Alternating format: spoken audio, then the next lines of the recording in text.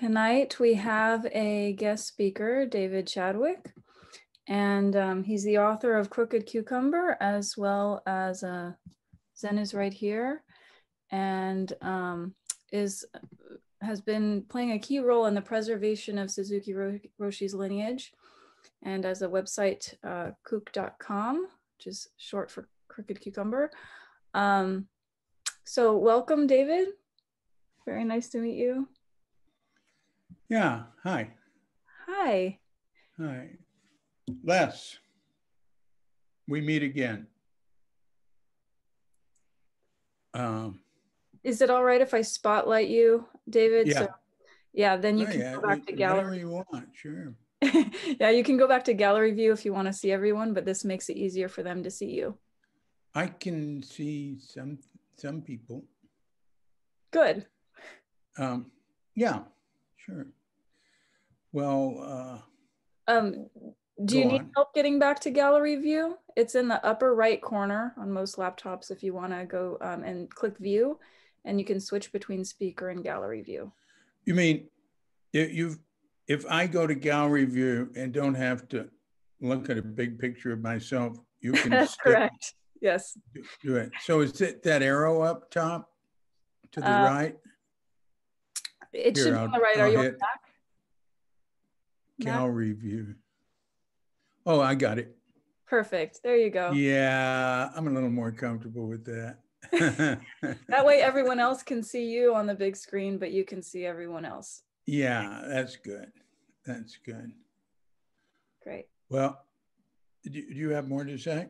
I was just going to say welcome. Very, very honored to have you. And I have to say, I love Crooked Cucumber. It's absolutely one of my favorite books. So thank you. Very honored to meet you. Thank you. Well, it was written by everybody else. I believe Les is trying to say something. Les, can you please unmute yourself? Yeah. It looked like Les was trying to say something, but he's on mute, so I can't hear him. Les, are you trying to say anything? Yeah. Now, before you start, David, I would like to say something to everybody.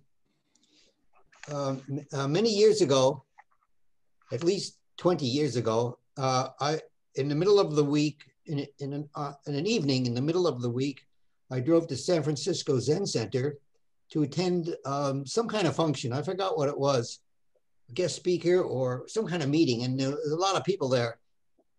And it was very lively and exciting. But at about 9 o'clock, I decided it was getting late, and it was time for me to go. And so I said goodbye to everybody. And then David came to me and he said, "I'm going to walk you to your car. This can be a dangerous neighborhood." And I'll never forget that.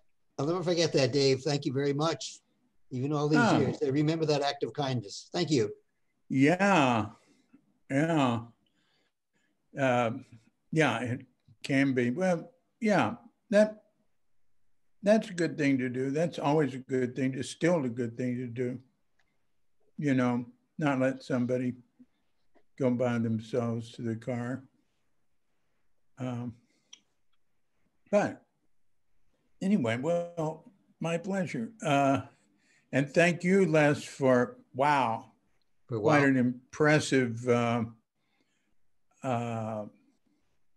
body of teaching in your books, and you have really kept the Los Altos spirit alive. It's been great. I've made it there every once in a while. I was going there when I would drive Suzuki Roshi there sometimes when it was, Haiku Zendo to Marion's home. And I remember when Suzuki Roshi ordained Les, it seemed like he knew he had somebody he could depend on. But one thing about Americans is that he found out is we weren't necessarily dependable. Like in Japan, if somebody came to the temple and said, "I want to dedicate my life to being a priest," they could get ordained right away practically because they do what they said they were going to do to a very high degree. But in America, he learned that somebody would say that, and then after a few months, they go, "Oh well, I got this down. Now I'm going to take up golf." Um, but there's some people like Les and Bill Guang and Mel who have really stuck with and there's others, but I'm not going to list anymore. Stuck with their initial intent. I admire that. I'm more of a nomad, although not now. Anyway, it's really great to be with you all in this historically prestigious Zendo group.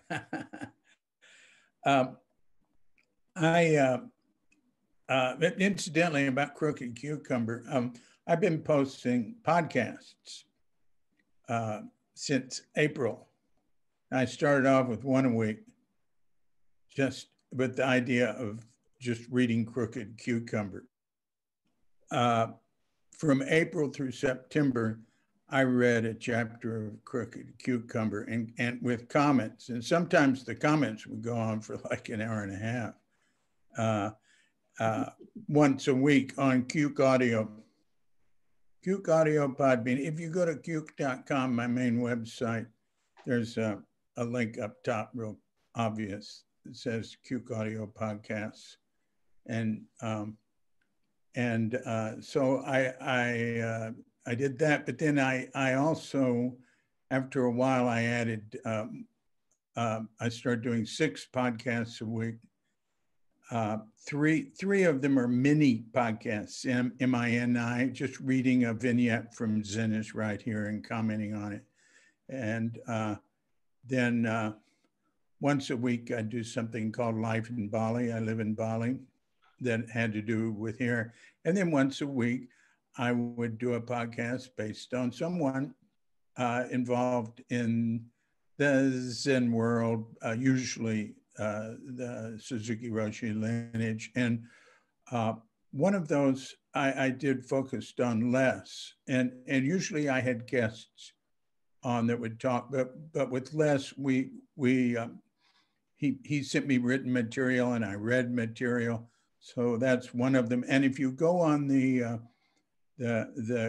Cuke.com podcast page, there's a list of all, I think there've been 25 so far guests.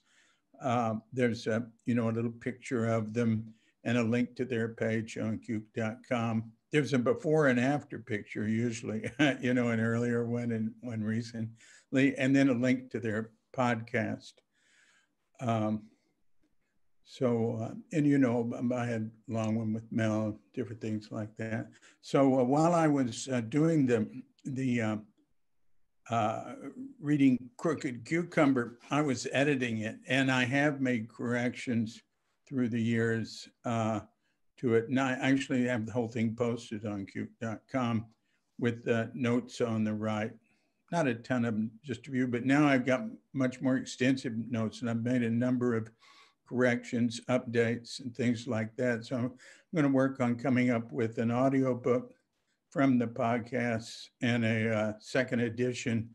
And Bill Shurtleff, who comes from that area where you are, and was a Suzuki Roshi student and did the tofu book and the miso book, and he did 20 books on soybeans. He's like the world's foremost authority on soybeans, and he also was the first Zen student to do a cookbook at Tassajara called the Tassajara Food Trip, which I have on Cuke.com. And it was the sort of food we were eating. It was great. Anyway, he wants his I believe, ex-wife to do maps for a second edition, and we'd put in an index, stuff like that. So I just wanted to let you know that was happening. one podcast I did that went up. Oh, that's not up yet. I'm going to put it up later today. It's a long talk with a fellow in India. And it's going a little further. I'm going to put it up on the day I usually put up the Bali one. And he's a very interesting guy named David Chadwick, who's worked more in social political fields, spreading the word that large corporations are like inoperable cancer that we have to learn to deal with. We can't get rid of them, but they're so out of balance. But one way he's learned, and he's lived in Japan many years, and he was a really good friend of Richard Baker's back in the 60s when Richard was there. And one thing he learned in Japan and that helps deal with things is he studied paying attention to what he called qi, which, the Chinese called qi, which is like hara. I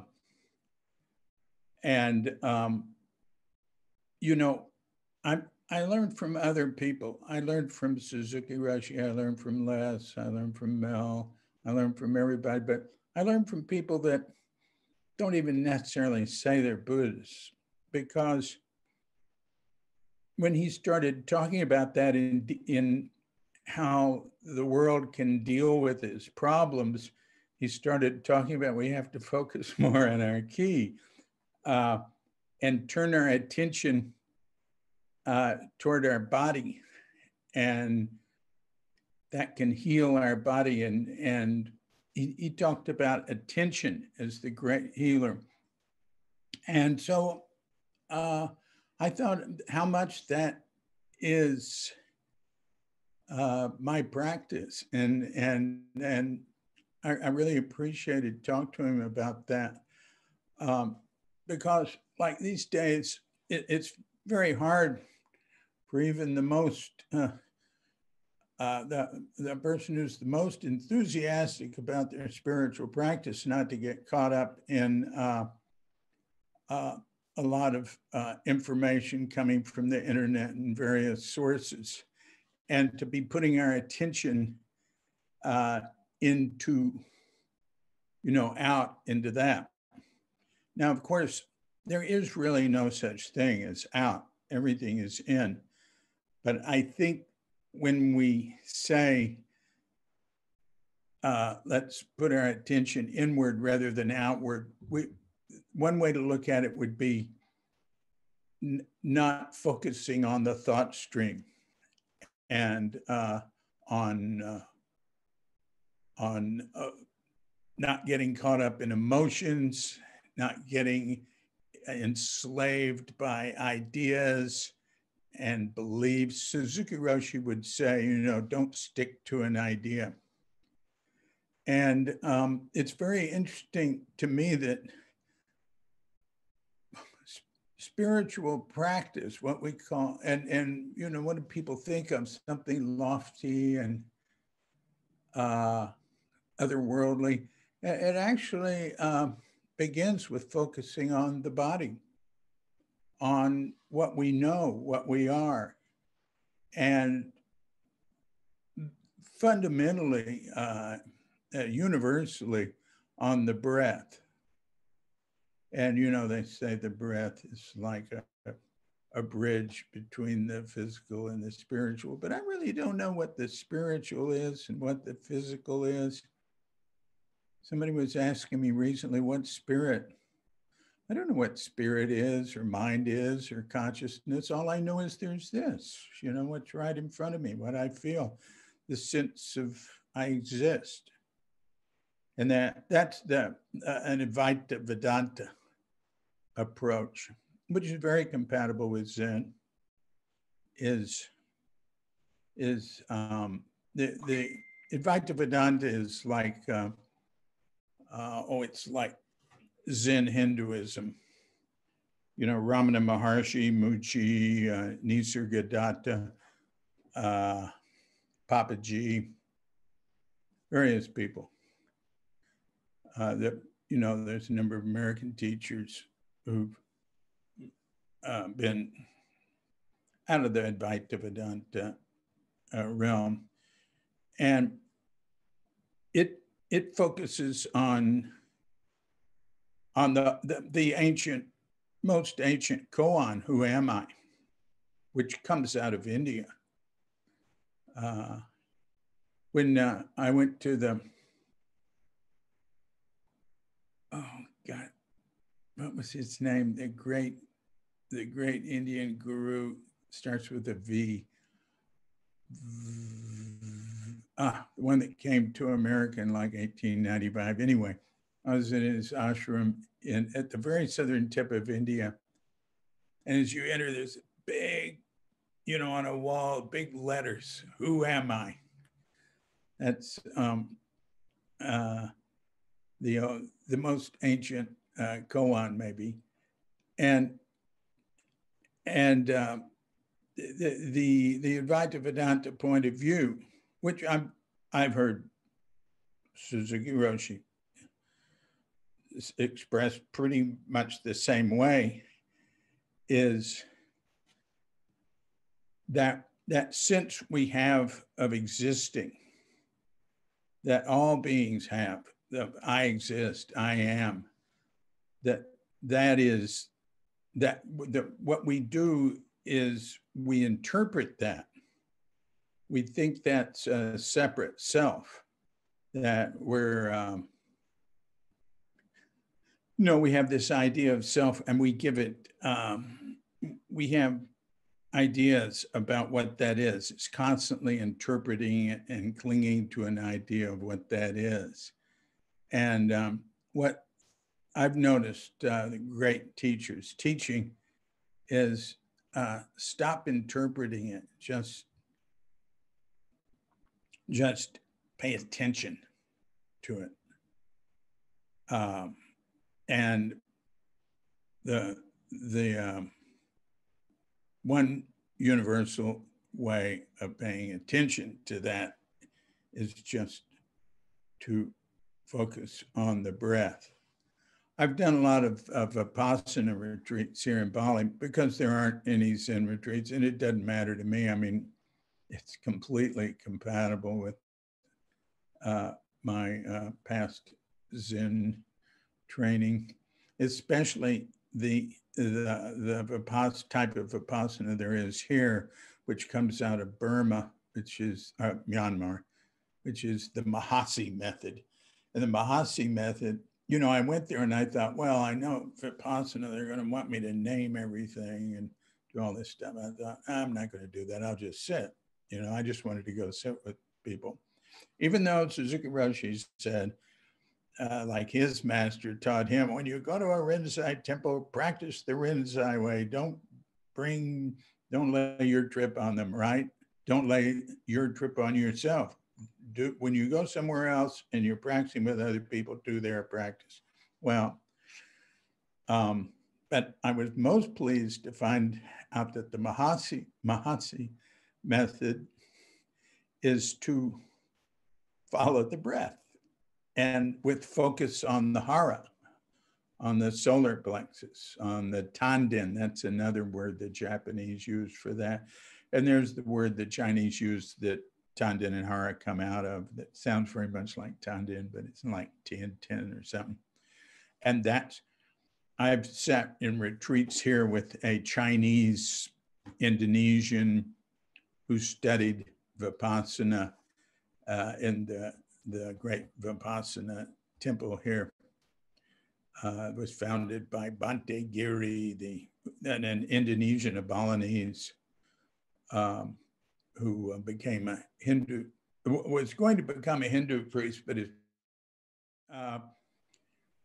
I'm just saying that Bhante Giri, who founded the great Buddhist temple here in Bali, Brahma Vihara Arama, that he was going to become a Hindu priest.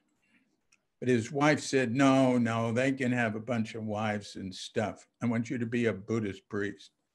And then I know you won't get into trouble. So he went to Myanmar and came back and founded Brahma Vihara Rama, and it was a big deal. It was quite recognized by that time. The Dalai Lama came, and it's a great temple, and there's a lot of Vipassana retreats there, usually with monks from Myanmar.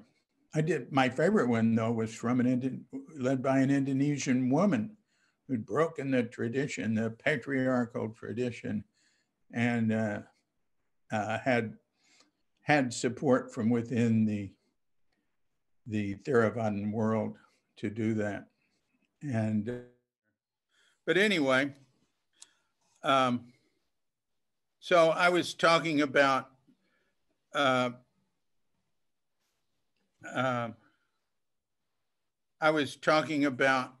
how I've also sat in retreats with a local teacher. He's a teacher of meditation and healing. And by what I mean by a teacher of healing, he doesn't claim to be a healer.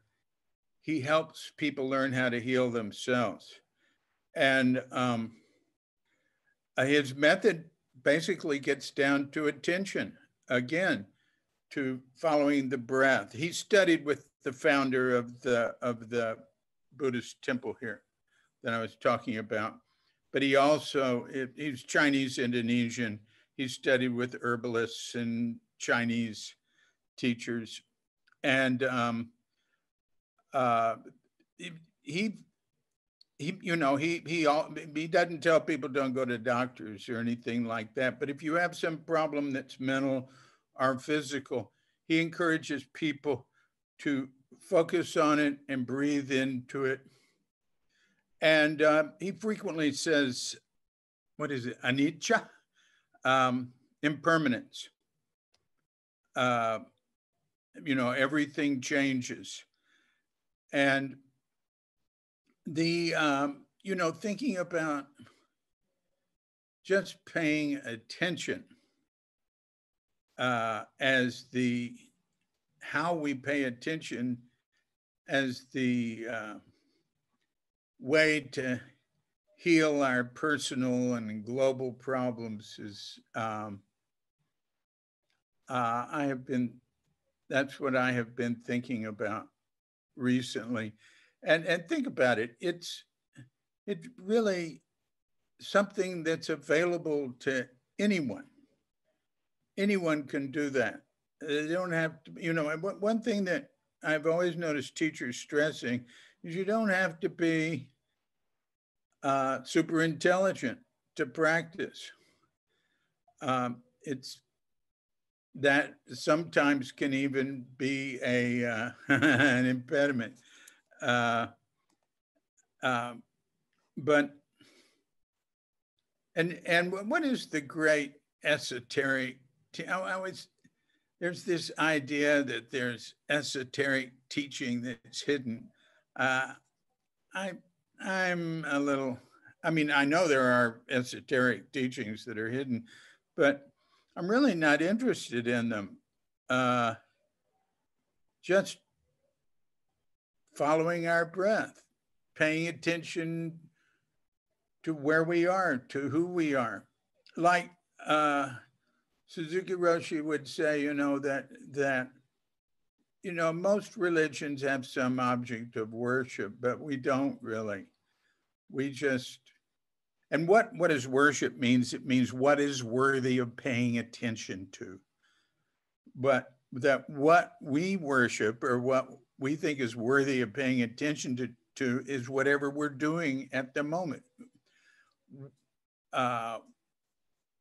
So again, if we think about inner and outer, there really is no inner and outer, because if we're paying attention to looking at the moon, that's pretty outer, but it's also inner. Or we can pay attention to our breath. And really, is it any more inner than the moon? Somebody asked me, what what is attention and what is inattention? And I thought about that, and I thought there's no such thing as inattention. Inattention just means not paying attention to whatever you intended to or were supposed to. You were paying attention to something else. And the main thing we pay attention to is our thought stream and our ideas of self. And so those of us who've run into this sort of teaching we're involved with, I think are very lucky because it focuses on not being enslaved to the thought stream, not being enslaved by beliefs. It seems to me that belief is maybe not at first, but becomes the enemy of our, what we call our spiritual progress. I read once that the Tibetans call belief the first door, but you can't stick to it and get through the next door. So that's what I've been thinking about recently, and that's what I've been focusing on, is just how lucky I am to be able to be alive and be able to pay attention, to follow my breath. And well, one thing Buddha advised that the Japanese are really big on is being still, that you can pay attention more deeply if you're still. And the Japanese have this thing, don't move, right? It's much bigger with them than most. Well, I don't know, the Vipassana people also want you to be as still as you can. So it's Buddhist. It goes right back to Buddha, the don't move thing. To be still helps to still our thinking. We sort of have, I hate to categorize what's happening with whatever this is that is unfolding all the time, but we can look at it as there being an intellectual element and an emotional element. And, Suzuki Roshi said the intellectual element is easier to calm down than,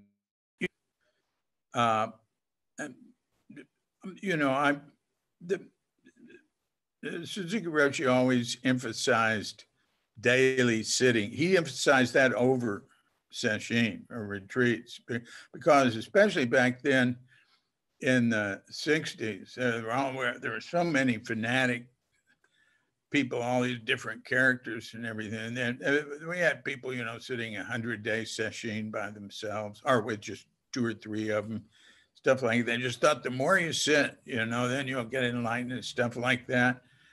And so somebody said, well, I just said to him, I just sat 100-day sesshin, what do you think about that? He said, well, don't worry, it'll wear off after a while. But he really emphasized daily sitting. And one thing I've noticed with friends of mine who've gotten into Vipassana really heavy is sometimes they don't believe in that, because if a lot of the monks will say, that's a waste of time. You got to sit 3 months straight for anything worthwhile to happen. But, maybe that's true. But I find that just daily meditation, and also meditating in the cracks. In other words, what does that mean? Paying attention, being still, when you can, or just not being enslaved by the thought stream or by whatever's happening in our busy life when we can. What was his name? Thumpton, the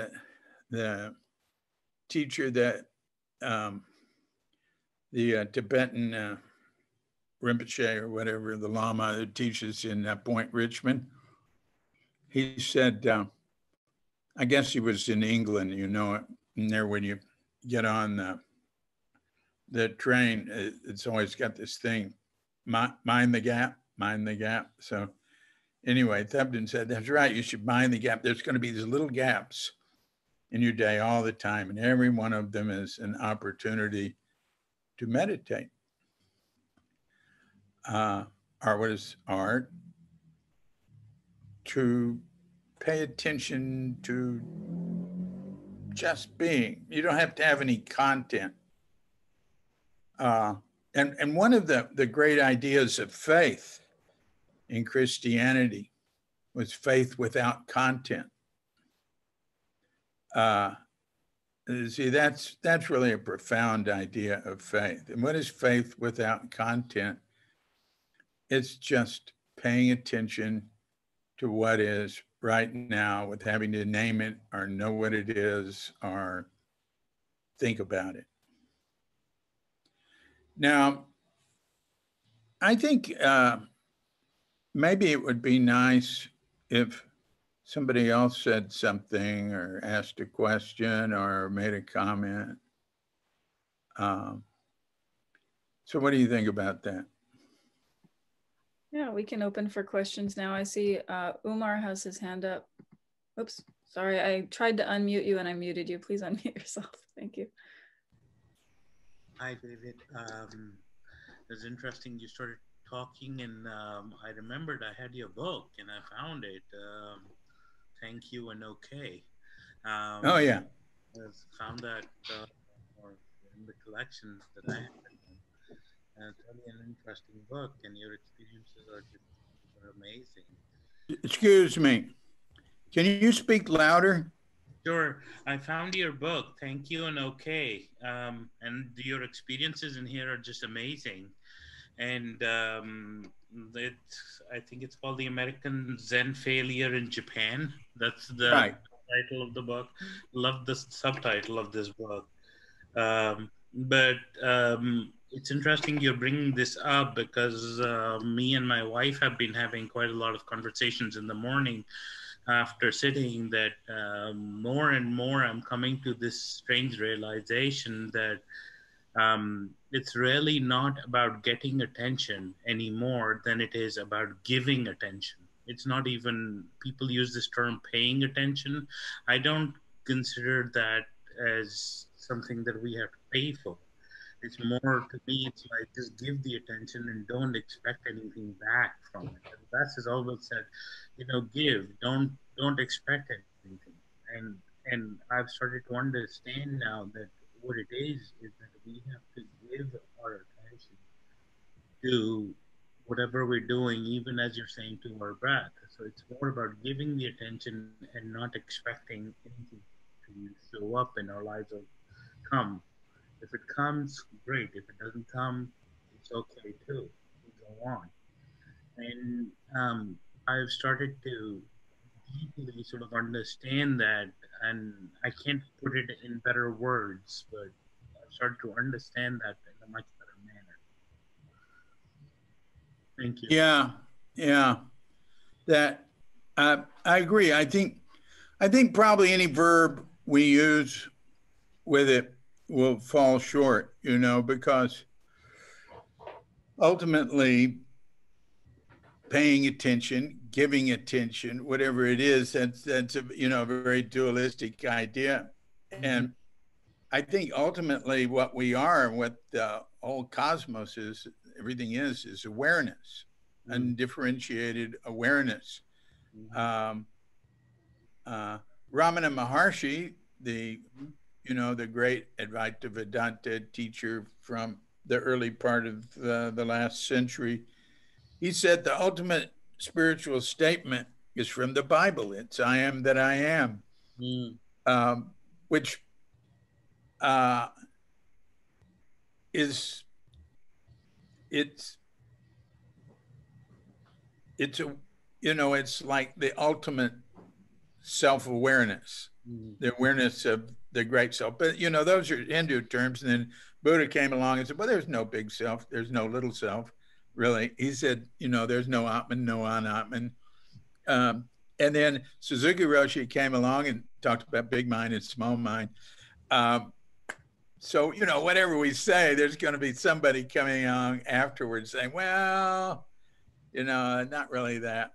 And then you get to the Diamond Sutra where Buddha starts negating everything he says. You know, that was great. I love that. Yeah. But yeah, I appreciate that. Lee Marsulo. No, that's my wife, Lee. My name is Umar. Oh, you're Umar. Oh, hi, Lee. Great. Next, we have Travis. Thanks, Umar.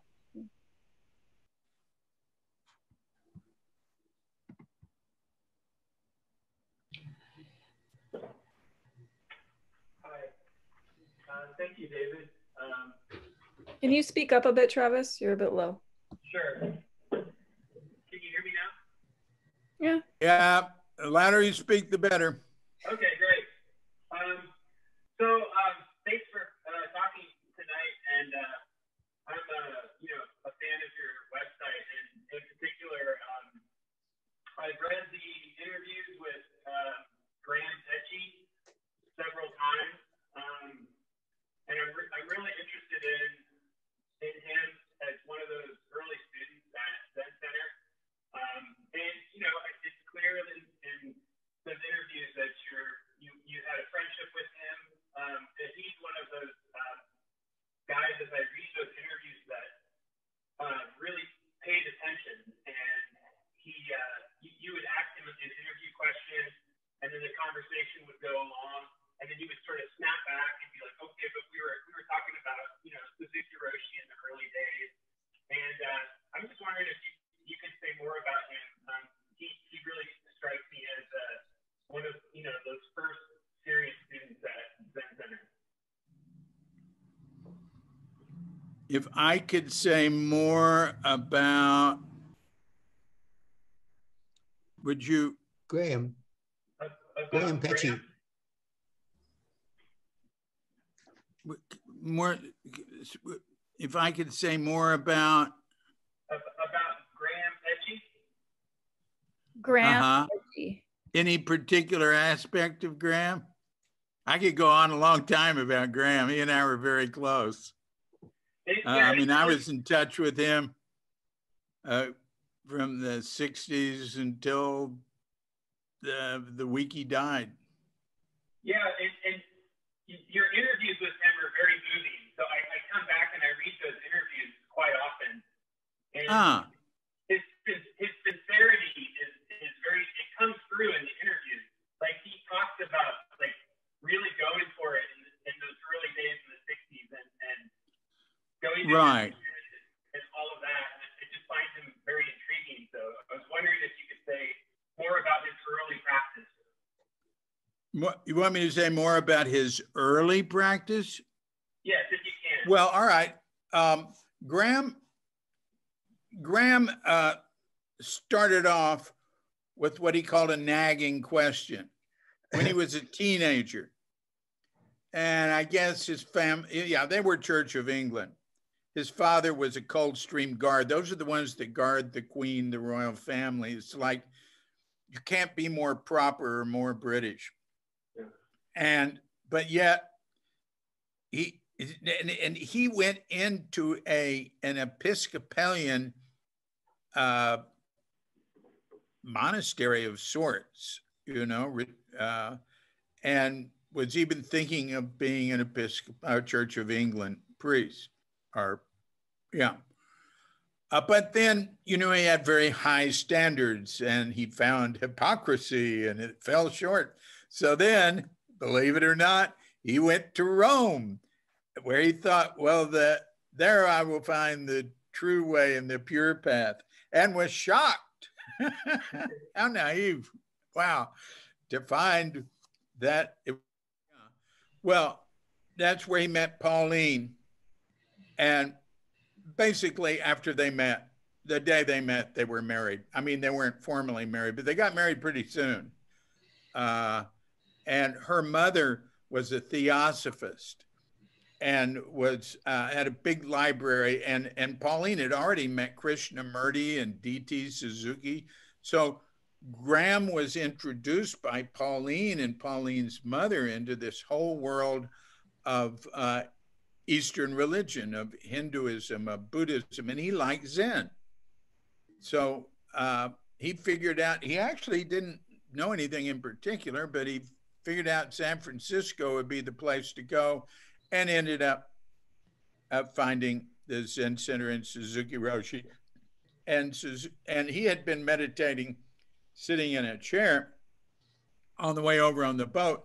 Now, Christmas Humphreys, who founded the London Buddhist Society, or whatever it's called, and was an early writer on Buddhism, and had believed that Westerners shouldn't meditate over 10 minutes or they might go crazy. And that's, think of that. And so Graham was meditating 10 minutes at a time in this chair coming over on the boat, but maybe he went a little longer sometimes. But then he met Suzuki Roshi, and Suzuki Roshi taught him how to sit with his legs crossed. And that wasn't hard for him. You know, some people can sit pretty easy at first. Richard Baker was the opposite. I mean, he was like this and that and cushions, and took him forever to get into half lotus. But Graham, it was very easy, and he sat up straight, and Suzuki Roshi recognized it. He said, you sit very well.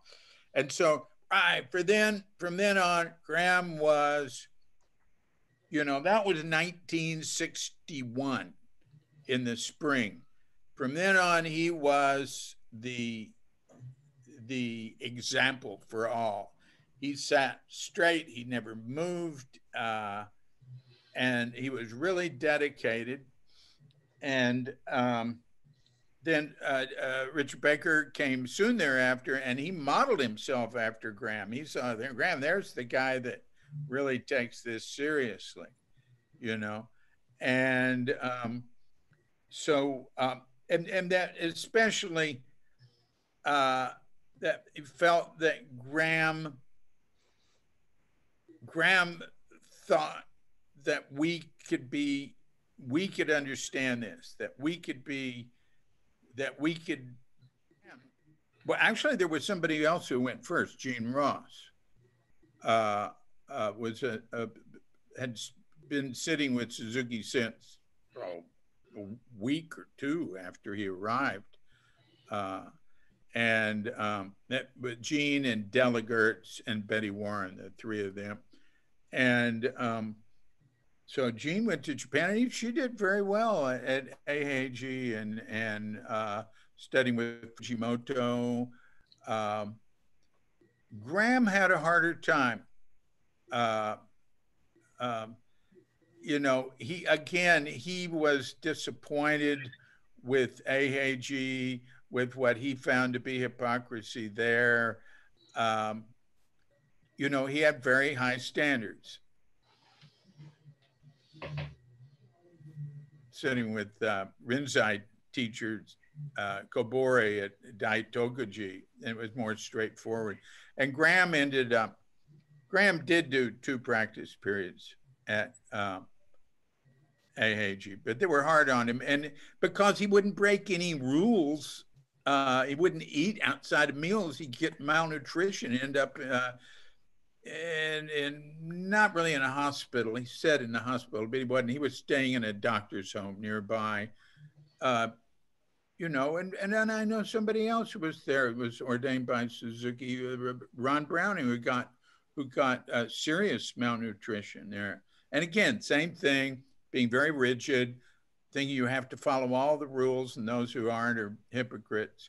The Japanese, really, they're sort of loose in a way. I mean, they're sort of uptight and rigid in a way you might think. But another thing, if there's not enough food, they'll bring some,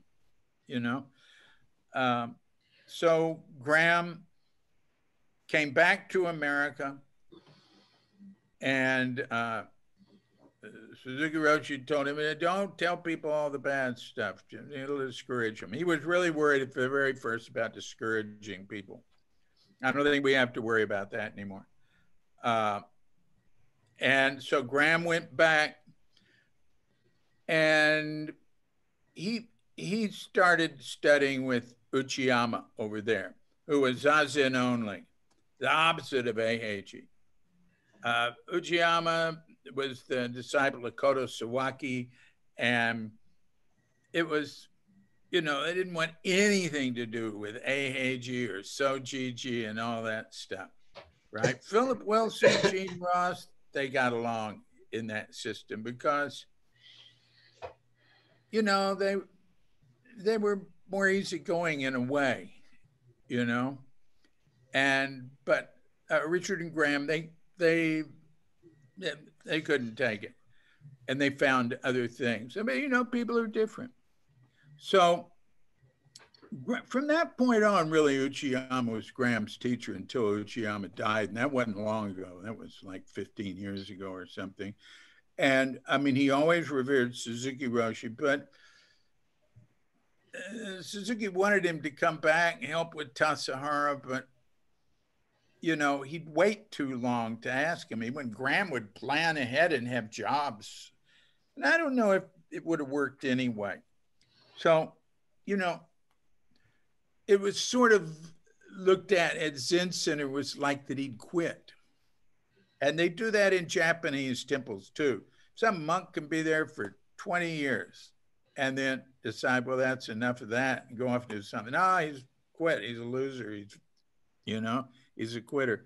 No, I don't think so. You don't know what's happening with other people's practice. And Graham had a very serious practice with Uchiyama. He had his devils, and he had a problem with alcoholism his whole adult life. And it was a serious problem. And I know I was very close with him and his wife because they lived in Sebastopol, where I lived for years, and I was always in touch with him. But again, I don't think we can write people off because of their problems and their faults and their shortcomings. Everybody's on a spiritual path, and we really can't judge them. It's nice having somebody like Suzuki Roshi who had rather exemplary behavior. But even Soen Shaku, who came to that religious, Vivekananda, that's the guy in India. I went to his temple, and it said, who am I? Vivekananda blew everybody's mind at the big religious convention of religions of the world in Chicago in like 1897 or something like that. But Soen Shaku had come from Japan and was made less of a great show than Vivekananda. And Vivekananda was great, but he was just, it was lower profile. But people were impressed with him, and he actually established some ties in Illinois and various places. And he brought Nyogen Senzaki and left Nyogen Senzaki at Golden Gate Park and said, bye-bye. And Nyogen Senzaki stayed in America. But Soen Shaku was a great early Rinzai teacher, and he was very strict with himself. He had impeccable behavior. But he said it's good to study with two types of teachers. He said there's those with good behavior and there's those who don't have good behavior, and it's good to study with both. I thought that was very interesting coming from him. Yeah, I appreciate that. So anyway, that's Graham. Yeah. Thanks, David. We have May and then Anna. May. Oh, hi, May. Hi. Wow. Great to have opportunity to listen your talk. When you talk about, thank you for cutting the chase. It's all about just pay attention. I'm curious, like, what happens when you pay attention? And then I know there's something to do with mindfulness and awareness. I know they're different. sorry to put this duality question, but I hate it, but you know, this is how our mind works. So basically, pay attention versus mindfulness and awareness. How this, I don't know, how mindfulness gradually evolving into awareness, or what happened? My second question, yeah. Okay. No, go on. Yeah, my second question is awareness. I know this is the ultimate stage we might want to reside on, and then I'm just wondering, is this still a concept, awareness, or just we can't describe it, we just have to pick up the word awareness? Yeah, well, you know, actually there are no words for reality. Anything we name it will fall short, of course. And you know, what is attention? What is awareness? What am I? That's something that each of us find out for ourselves, that nobody else can tell you. You know, I'm just like you.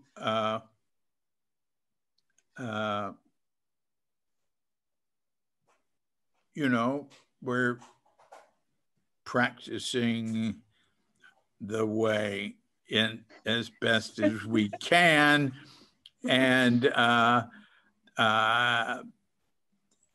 you know, we might feel like we're falling short. Suzuki was always telling people, you know, don't judge themselves, don't put yourself down, don't, you know, your delusion is, you know, part of your practice. So, you know, what it's like Tia Strozer, you know, she's, I don't know if she's still got that group in Brooklyn, but, you know, she was a priest in the Zen Center who studied with Suzuki Roshi. And she went to him once and asked him, what is bowing? What is bowing? She said. Or what is this bow we do? What are these bows we do? Right, we were doing all these bows, right? We bowed like 9 times in the morning service, and you know, then we bowed 3 times. We're always bowing. She said, "What is this bowing we're doing?" And she said, "He just started bowing. You know, standing up and going down and bowing, and just kept doing it." And so she said her practice after that was just to ask, what is this bow? So,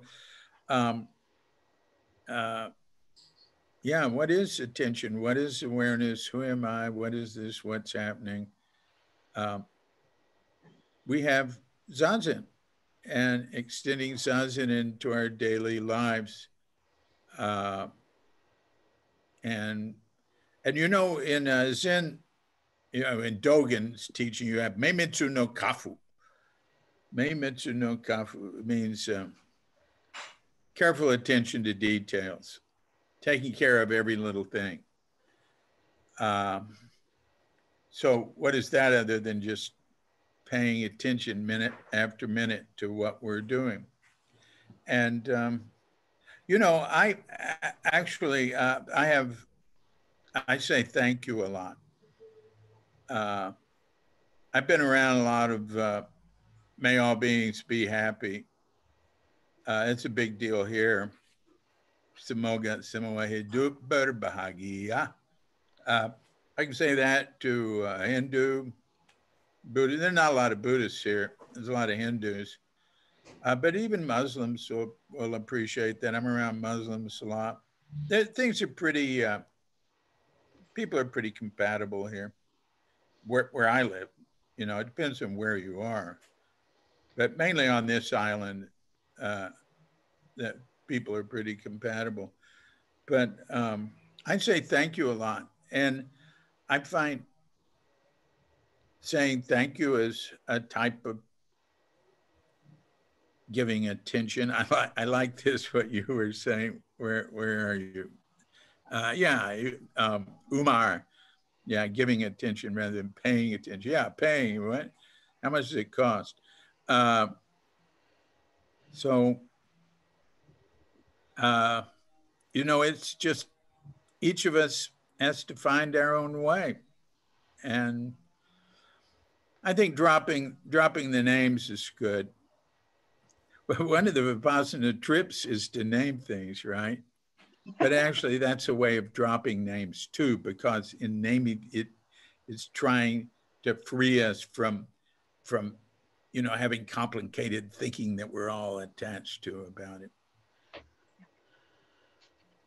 Now you had two questions, but I guess you answered all.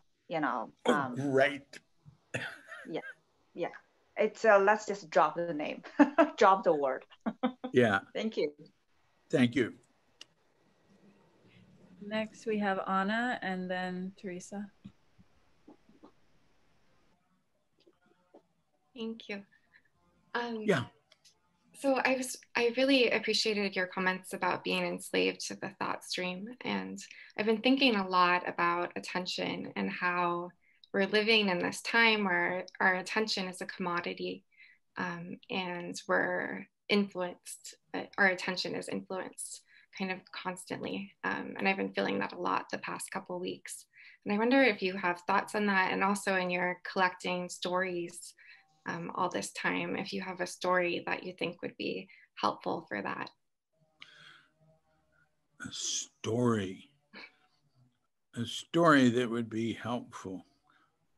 But, I deal all day, every day in stories, but if you ask me to think of one, okay, I'll tell you one. And I would have put this in Crooked Cucumber, but I didn't know about it yet. So I'm working on a book called Tassajara Stories, so I'm slipping it in there.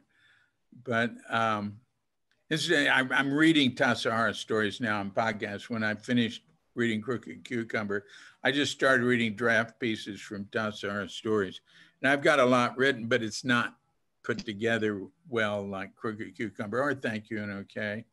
And maybe it never will be, who knows. But when Suzuki was a young monk, very young monk, he was out in the bitter cold, in the snow, cutting firewood with his master, Gyokujun Son.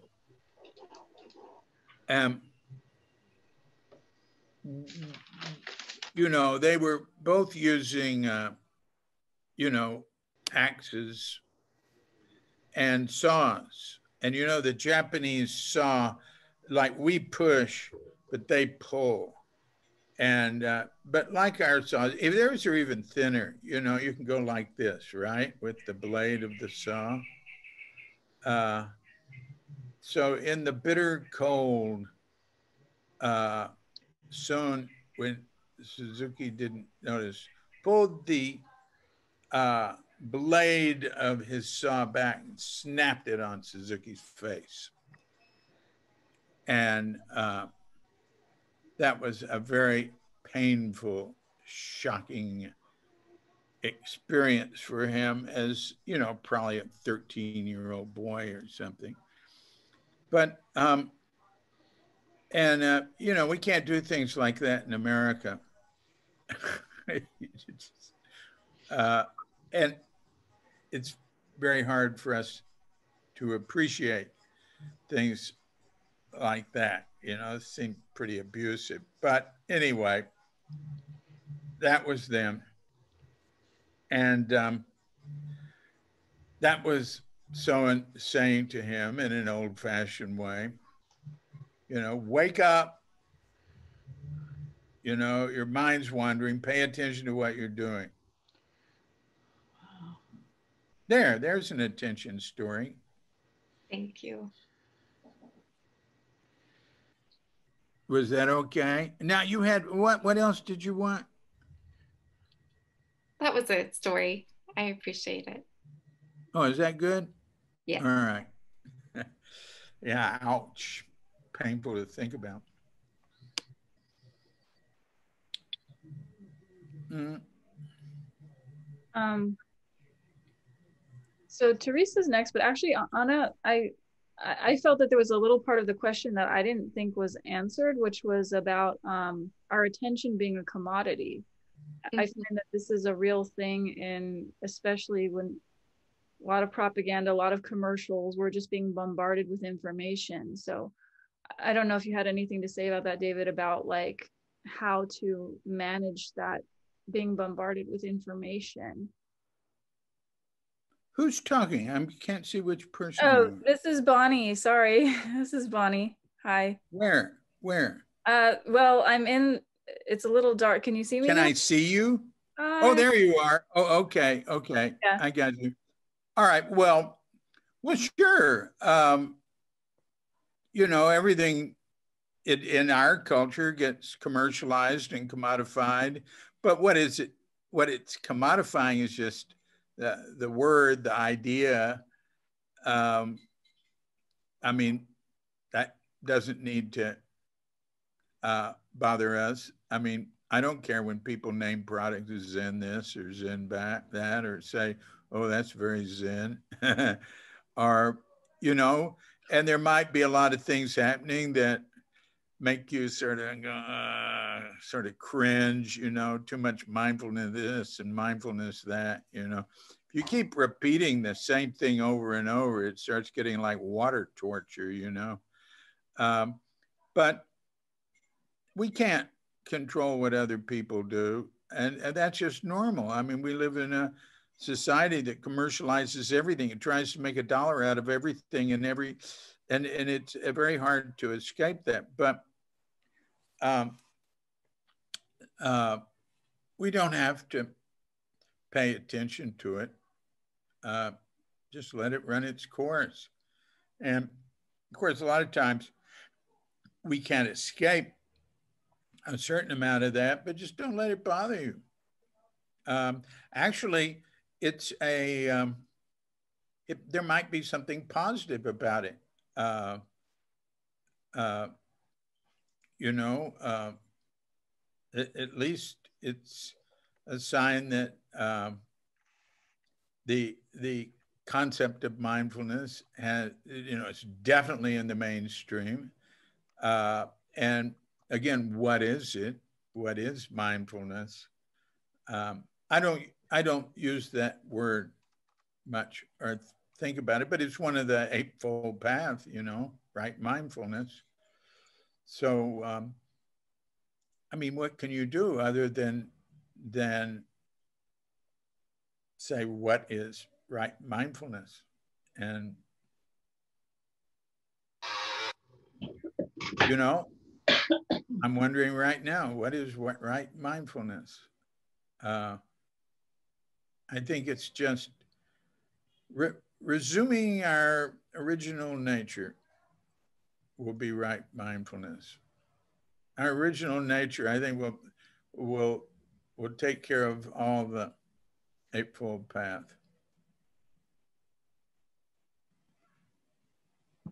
Thank you. Teresa?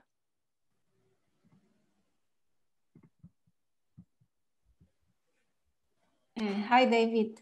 Thank you for being with us today. I have two questions. One is, you said that what's been in your mind lately is paying attention as a way to heal our personal and global problems. So I wanted to ask you, what's the healing power of attention? What's the what? Healing power. Yeah, no, that's very interesting. What's the healing power of attention? Yeah. You know, I'm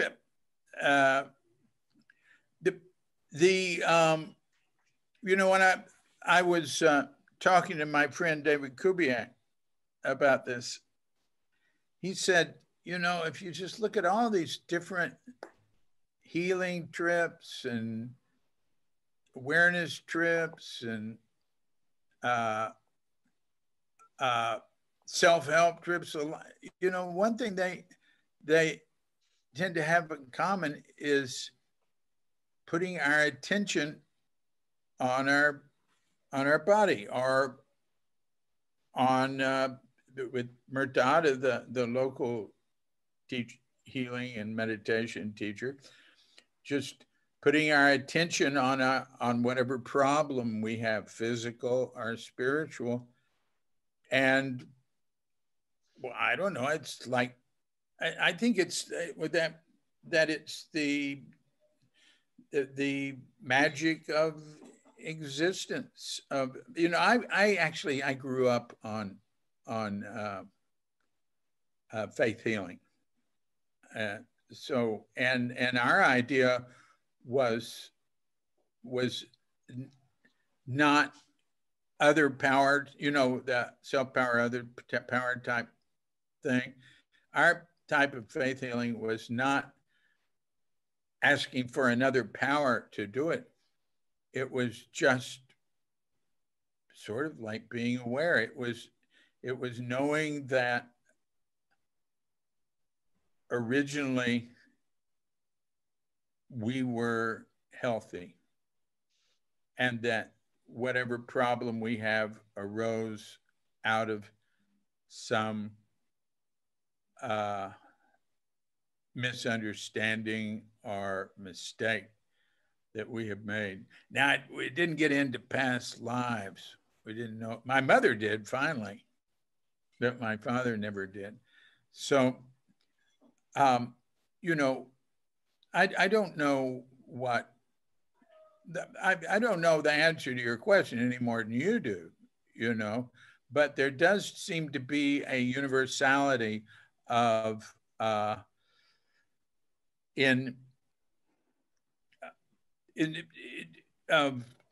teaching around, you know, getting over our problems, mental and physical, that you know, that I'm not talking about the taking chemicals, you know, like medicine and drugs. That it has to be done sometimes too. There seems to be a sort of coming from all directions, different methods of paying attention, breathing into our problem,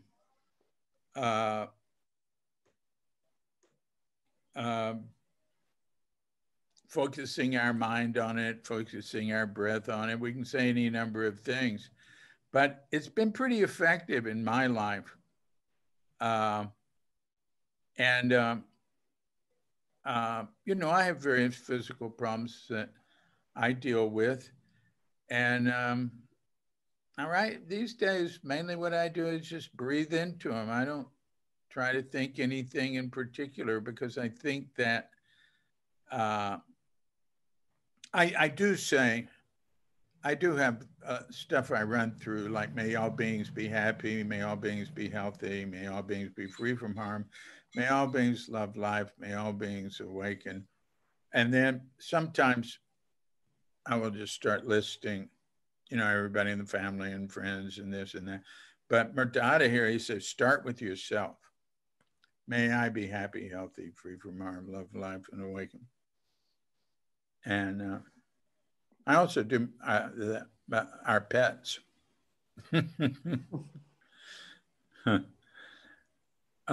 So, you know, I really can't answer that. I mean, these sorts of things that are really for each of us to answer for ourselves. But, you know, the great thing is, in Buddhism, we have Buddha, Dharma, and Sangha, right? Buddha, you know, you can say different things for what that means. I just say that's great reality, our original nature, our undivided, wonderful reality. Dharma is the teaching, and Sangha is all of us. And it's really great not to be alone, you know? And I love living here and work a lot. I can concentrate and work, but I have connections with all sorts of, your internet connection isn't stable. Can you still hear me? Yeah, you cut out for Yes. a few seconds, but you're back. Yeah. But anyway, we, in a sense, even though we're not together physically, we have each other. And you have that to me, that we're all Sangha, everybody, non-Buddhists, everybody, but also there's concentric circles, or maybe they're not circles, maybe they're more squiggly lines. So you've got a very definite Kanando Sangha there, and that's a great thing. But really, each one of you is also alone within that, on your own path, you know, trying to follow the way as best you can. That's what we all do.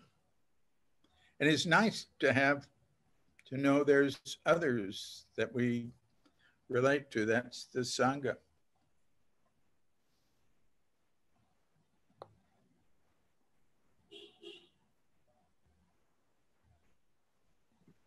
Dave and then Brenda. Oh, sorry, I had another question that I didn't get the chance to ask, if I may. David, I wanted to ask you also, what is the most important thing you learned from Suzuki? That's funny. Pardon me for saying that's funny, but what you said isn't funny. What I think of first is funny is that, Danny Parker just edited and put out a book of Ed Brown's lectures called The Most Important Point. And that's based on Suzuki Roshi saying the most important point is to figure out what is the most important point. Using the phrase most important. And there's 87 times he said most important point and 85 times the most important thing. And then there's another, that's about 100, there's another 80 or something where he used most important in another way. So every day it was something else was the most important point, but it's because it all gets down to the same thing. It gets down to whatever we're dealing with. Now, whatever, I think maybe one of the most important things to me is how accepting he was of people. That was a big deal to a lot of people. They felt like they'd never met anybody. I mean, cannot tell you how many people have told me this, that they'd never met anybody who understood them or who accepted them fully. Now, that wasn't a big deal to me. I grew up I didn't have that sort of problem when I grew up. I had a very accepting, understanding family. So I never thought about that, but it's very common for people to say that. So he made everybody feel, and this is true, feel special, almost everybody, not everybody, feel special and accepted. Special, I don't know if I should use the word special. That's used so much in education and stuff. Every child is special. So,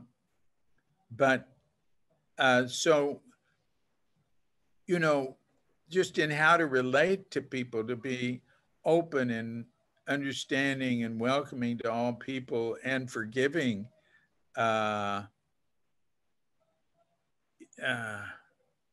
Forgiving, that's, not judging might be a better way to say it. A non-judgmental, accepting a way of relating to people. That's good to be around, and I think it's very helpful to all of us. But also strict with himself, and then if you get close, strict with you. So there's room for that too. And Delagertz the main thing he taught was just be yourself. Hey, incidentally, in this book, Tassara Stories I'm working on, I want to use an Oscar Wilde quote as the epigraph, you know, a little quote, the first of the book. Your internet connection is unstable. Yeah, you cut out, so we missed the Oscar Wilde quote, but. All right. I thought so because everybody was frozen. Yeah. The Oscar Wilde quote is, be yourself, everyone else is taken. It's a good one. Got it?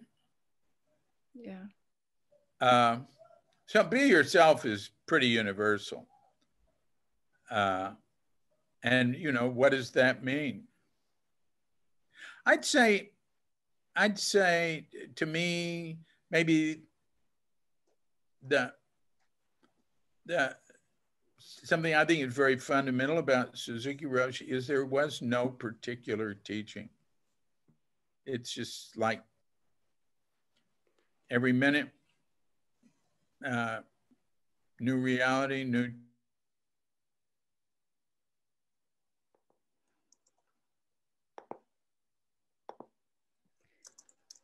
I think next time we should get the speaker's phone number, because if they connected via phone, then the internet connection issue wouldn't happen to their audio. So I think that might be a good backup plan. Yes. Do you think we could do that now still for the rest of the... We can, but it's almost 9:30. Yeah. So I don't know how much longer we'll Yeah. Thank you, David. Here? Yes, we are here. You were saying there was... Sorry, go ahead. Yeah, you were saying there was no particular teaching every minute. You know, I don't think you can pin him down to any particular teaching. No, he was just encouraging us to practice to realize the truth. And he would say he didn't believe in any particular hard and fast truth because it's beyond naming. You know, there's a Tibetan list of why if ultimate reality is all there is and it's immediate and right here, then why don't we know it? Why isn't it obvious? And it's because there's the 4 difficulties or something. The first is because it's too close. Sometimes they say too intimate. The second is it's too subtle. It's so subtle, you just miss it. The third is it's so profound. It's just, we can't imagine something could be that profound. And the fourth is because it's so wonderful. You can't really believe or imagine that you and everything and ultimate reality is so wonderful. But it's something you can't codify or put your finger on. But we have Buddha, Dharma, and Sangha. We can't depend. That's refuge, right? You can't take refuge in phenomena, in beliefs, in thoughts. So Buddha said, take refuge in Buddha, Dharma, and Sangha. But it's not like a thing, you know? It's nothing we can pin down.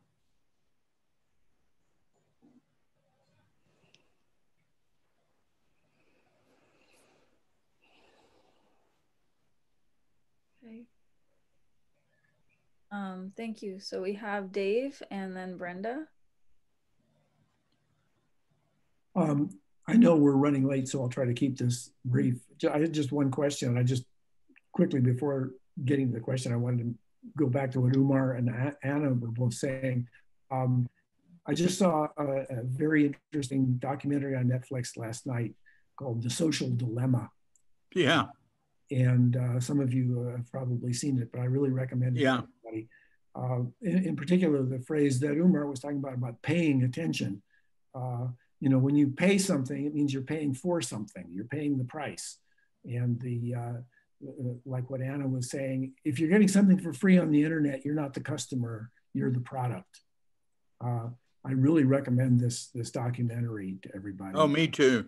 Yeah, on Netflix, The Social Dilemma. David, the question I had for you is, you mentioned that when you see, you know, hair tonic and floor wax and so forth named Zen, that it doesn't, you know, really bother you that much. And I know what you mean. It's sort of mildly annoying and everything. I must admit that I've gotten a little bit annoyed recently. There's a place that's opened in downtown Los Altos, really just a short walk from the site of Haiku Zendo. And it's called the Eye Chakra Zen Center. And really what it is a new age store that sells scented candles and magical bath crystals. Now it's the what chakra? The eye chakra, like it was an app on your iPhone, the eye chakra. I is in the eye we see with? No, like the letter I. The eye chakra? Yeah, like iPhone, right? Eye chakra. Oh, gee, wow.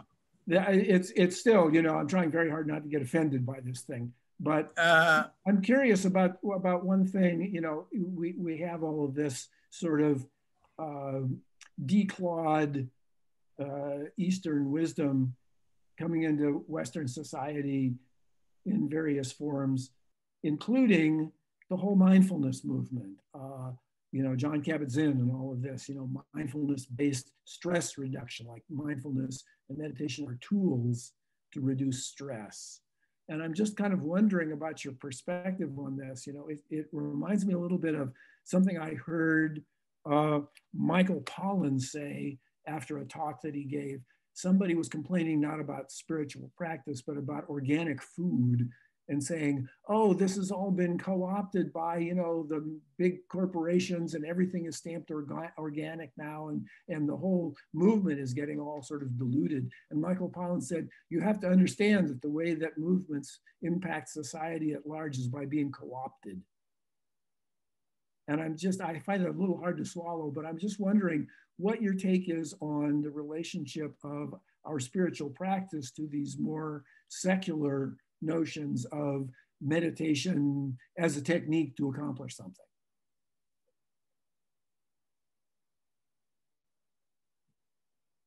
Uh-oh, is he gone? Yes. Oh dear. I wasn't brief enough. Oh, so many things. Well, we all got to hear you. Yes. Whatever that's. I think he just dropped off at the end.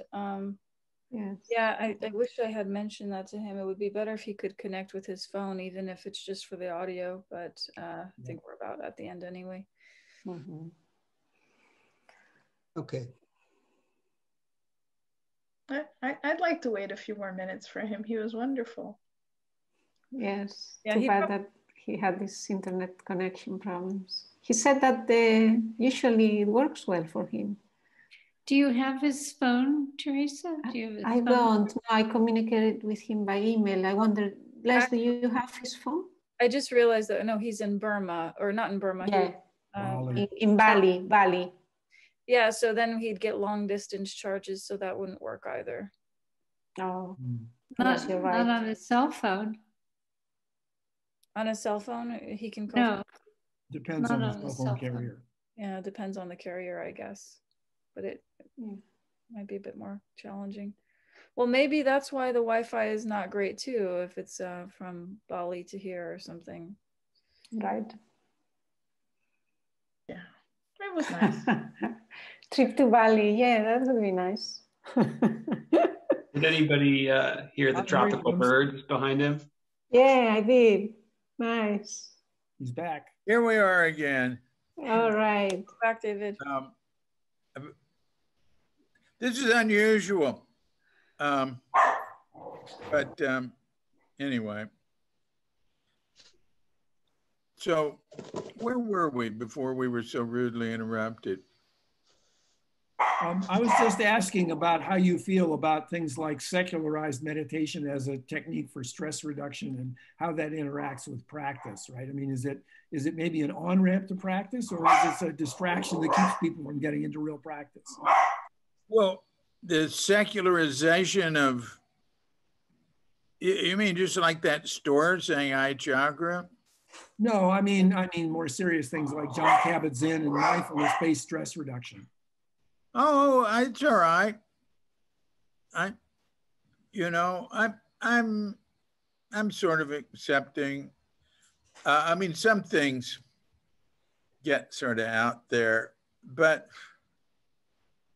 I mean, there's just all sorts of weird messages and some of them, but John Kabat-Zinn, he's pretty solid, you know.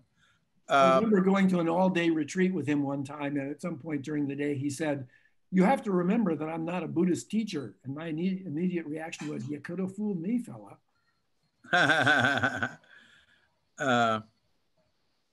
Yeah, I just, there's really just a whole zoo of things, just all sorts of stuff happening out there. And you can't keep up with all of it. And so I'd say don't try it. I lead a pretty simple life now. I live in a very small world, but I am connected to the internet, but I don't follow everything. I'm on Facebook, but I spend about 20 minutes, 30 minutes on it a day. That's it. I don't follow. I'm very, I don't spend too much time. I've spent a lot of time following the election, but mainly statistical stuff. I wish us all good luck with that. But, to me, climate change is such an overwhelming problem that we're all worried about, I don't know, I can't say we're all worried, but a great high percentage of the people I know who are Americans are very worried about very specific political problems in the future in America. And I think there's a big tidal wave coming in that's going to just make everything else irrelevant. I think that the civilization will really have to change. People will have to change. The human race is not prepared for what's coming. Of course, we don't know exactly what's coming either, but we're not preparing for some pretty serious possibilities. So I'd say focusing on Buddha, Dharma, and Sangha is always a good bet. Because I don't think phenomena is going to pay off. But I've enjoyed it. It's been good so far, mainly. But I think we're lucky to have run into Buddhism. I think we keep that in mind because it doesn't matter ultimately. It matters to us what happens, but it's not going to change the big picture.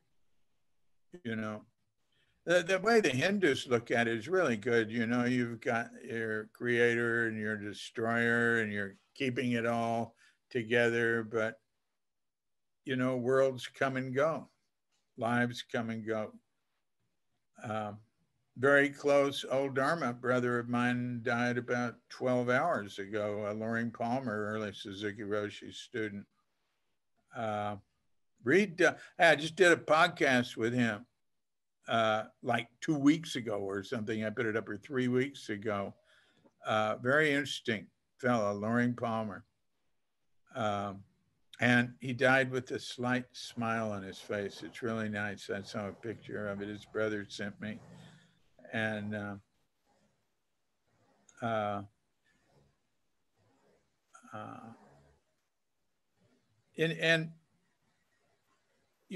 there's so many people that that contacted him toward the end and are aware of him.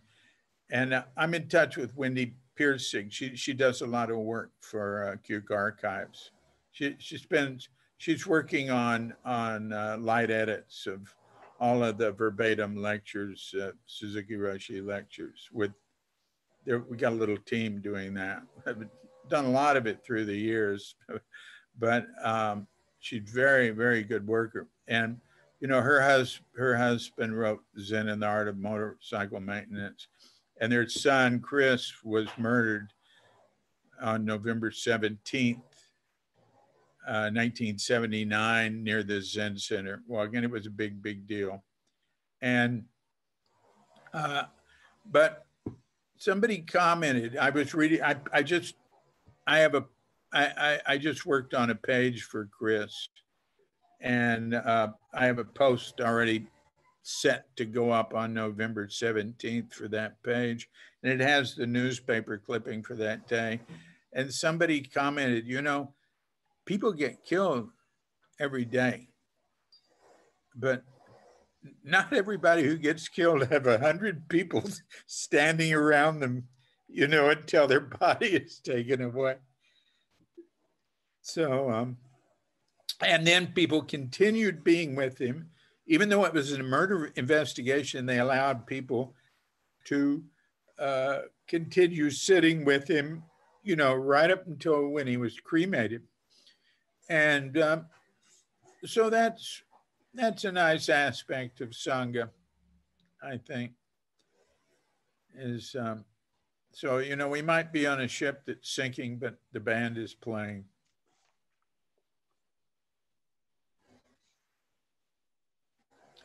But isn't it time for you all to go about your busy lives? Yep. Yep. Thank you, David. Thank you. Thanks for spending your time with us. Thank you. Thank you very much. Thank you for being there. Okay. Thank you. Yeah. Thank you, David. That was a beautiful, beautiful. Yeah. Well, for whoever's left, we're going to quickly close with the 4 vows, if you don't mind. Uh-oh. I hit leave meeting. You're still here, David. Oh, good. It gave me a second chance. All right, good. No problem.